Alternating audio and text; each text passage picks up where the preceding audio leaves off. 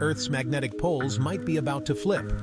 What does this mean for mankind? Earth's magnetic field has been weakening for 3,000 years. If this continues, we might see a pole reversal within the next few centuries or even millennia. But what does that mean for us? Well, our magnetic field protects us from cosmic rays, those nasty high-energy particles from space. A weaker field means more of these rays could penetrate our atmosphere, disrupting satellite communications and increasing radiation exposure. Yikes! Ever heard of the South Atlantic Anomaly?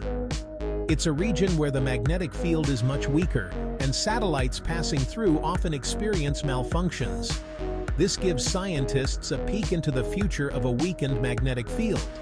So, while a pole flip sounds like science fiction, it's a real possibility with serious consequences. Thanks for tuning into Z